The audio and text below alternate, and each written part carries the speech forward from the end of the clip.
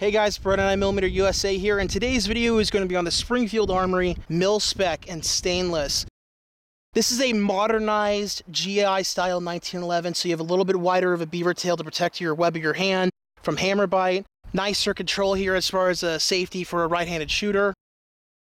I put an extended Wilson Combat Magazine release on it, and a pair of LOK Grips with the penny inlaid into the grip, Boondock Saint style. So Truth and Justice written on there. This is a really nice 1911, and again, it is a modernized GI style, so this is a 1911 government model with sights that you can see. Let's take the first shots with it here. We're already +1, so here we go.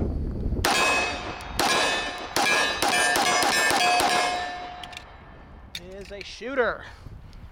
Wilson Combat Mag up now. Mag I just shot out of it was a stock mag that came with it. Flush fitting, all metal, Springfield Armory mag.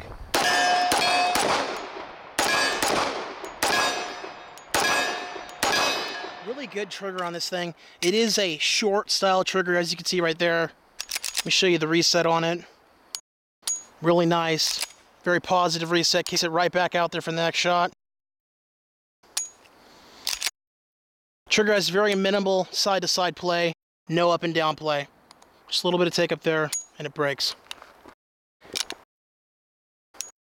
Beretta Sr. and I love this pistol so much that Beretta Sr. actually ended up buying himself one when we were at Keys recently. He paid for this pistol right here in stainless, same exact pistol, $670. Correct, Beretta Sr.? Yeah, that's right. That is one hell of a buy, you guys. That is a lot of gun for the money. For an all-steel, forged slide, forged lower, traditional arched mainspring, as you can see right here. So the deal with Springfield Armory products, you guys, they have cast parts just like a Les Bear 1911, so you guys may know of Les Bear Custom. We own a lot of their guns as well. So you have a cast slide release, cast safety, cast beaver tail, cast mainspring housing, cast hammer. And it's just a very nice, high-quality piece here. Springfield Armory does a really good job making the parts for their 1911 pistols. So you don't have to worry about any of the cast parts, just like with the Les Bear. What were you saying, Beretta here? That's right. I was just agreeing with you that it's a tremendous amount of pistol for the money. So yeah. If you guys are looking for an excellent 1911 for a great price, I think this is it. And that's why I bought one with my own money, paid retail for it in the middle of the pandemic buying. I thought this 1911 was worth buying at less than $700. That's right.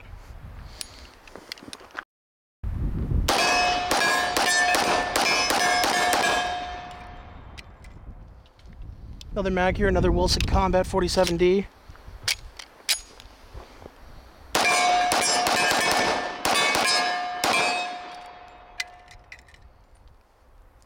Wilson Combat ETM.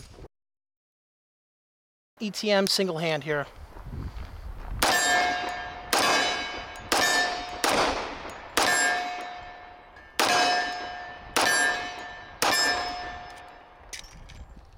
Just a really good shooter, guys. Last mag here for me, it is a stock Springfield Armory mag.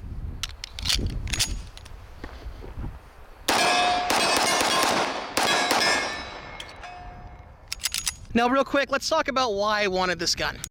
Now this is kind of funny, you guys, but I wanted a 1911 style like this because of a TV show called Supernatural, okay? There's a character in that show, one of the main characters. His name is Dean Winchester, and he carries a Colt 1911 that is very similar to how this is built right here, except for it's an 80s series, and this is a traditional 70s series, so there is no firing pin block safety back here.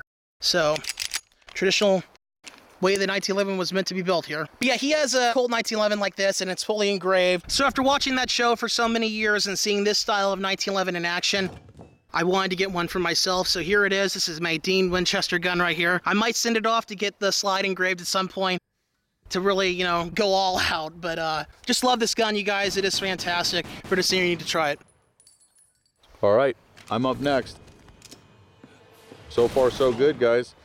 I hope it's excellent because my copy, the one I just purchased, is sitting at home still.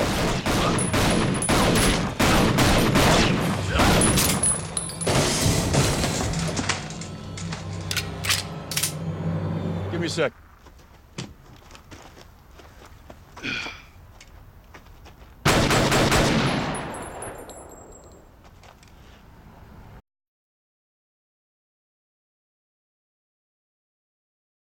So I've got the Springfield Armory Mil-Spec in my TT gun leather holster right now. We're gonna go ahead and go straight ahead for 3 rounds, and then I'm gonna drop to the kneeling and go the rest of the rounds 23.5 yards that way. So 15 yards up front, guys. 15 yards up front, and then 23.5 yards that way. Let's do 3.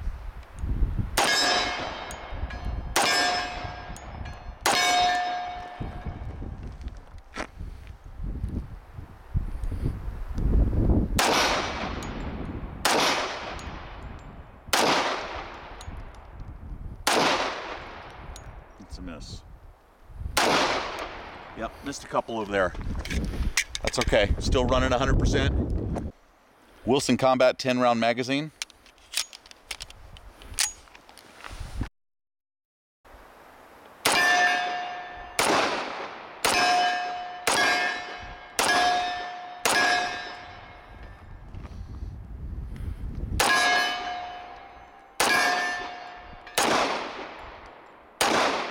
Two off to the left.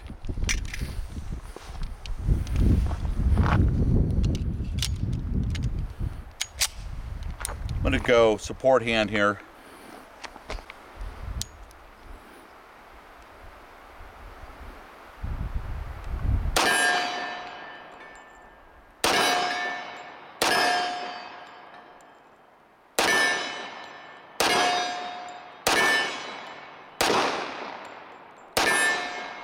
You know, I thought I wasn't gonna like the trigger because how far back it is. I'm gonna call this the original style trigger. Yeah, it's a short. Yeah, from way back when. And visually, I don't care for them as much, but I gotta say, shooting it, shoots like a dream. Yeah.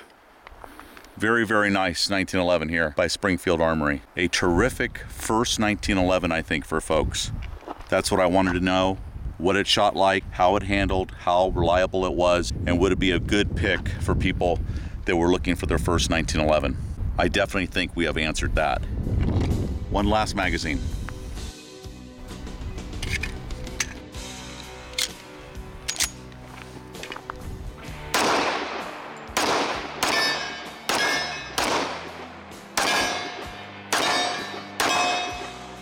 Yeah, when I'm hurrying a lot, I'm pulling a little bit off the target, but damn thing shoots perfect. Yeah, 100% reliable, a very good looking 1911. I love the polished flats on it. It is a very striking stainless 1911, and it is that very much so old school style. What's old school is cool again, you know what I mean?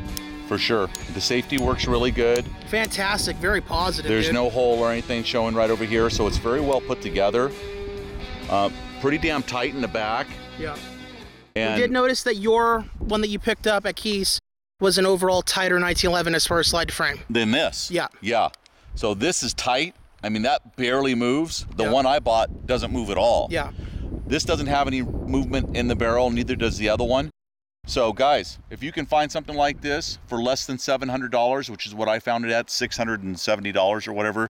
Some guys say they were able to find them around 600 bucks and a little bit less. I don't know if that's true, but if you can find them anywhere between $585 and $700, this is a screaming bargain. Yep, absolutely. All right, guys, thanks for watching the video. Remember to like, share, and subscribe to our channel here on YouTube, Beretta 9mm USA, for more guns and gear videos coming up in the future. And support us on Patreon, if you will. And we'll see you guys on the next video. Remember, your Second Amendment is worth protecting.